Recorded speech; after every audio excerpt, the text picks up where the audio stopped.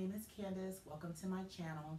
I'm wrapping up the details of my personal Level Up in 66 Days challenge, where I monitored my eating a little better, water intake a little better, and paid closer attention to how much I was consuming and exercising.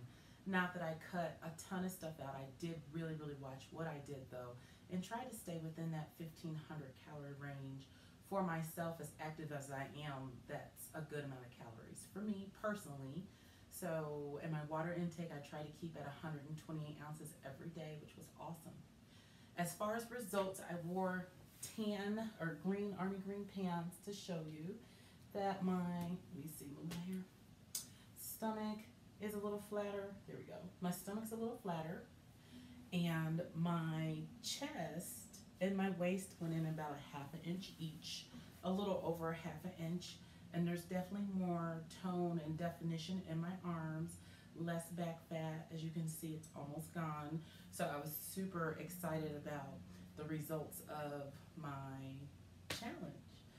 I am hoping to do another challenge for the fall, of course, around the holidays, to help my personal clients and anyone else that would love to join. My challenges are always just awareness challenges. I don't believe in strict diets. I just believe in constant awareness.